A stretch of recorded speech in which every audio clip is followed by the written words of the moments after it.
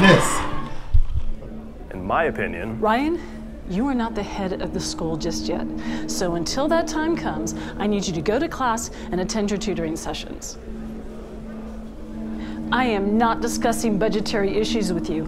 Oh, and leave Marcus and Aaron alone, please. I am tired of them coming into my office. This is simple, yet confusing. I do not appreciate these accusations that you're making against my administration. Now, as I see it, there's nothing more that I can do for you. So please leave. I'm very busy.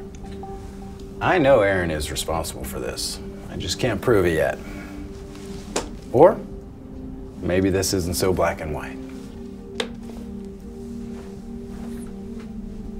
So that's my life. And you know the way that I get them to go away is I drink.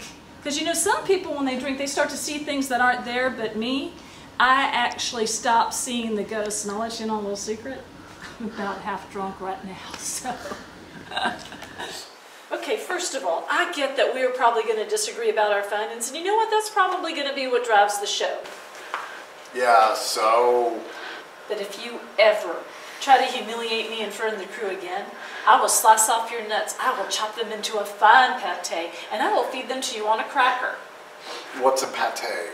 I'm about 4 months away from running out of money completely and losing everything I have worked so hard to get.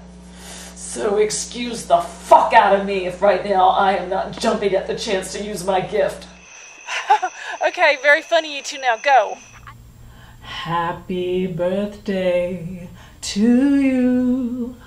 Happy birthday, Mr. President. Which proves that it's never too late to reinvent yourself and become known as the city that's too busy to hate.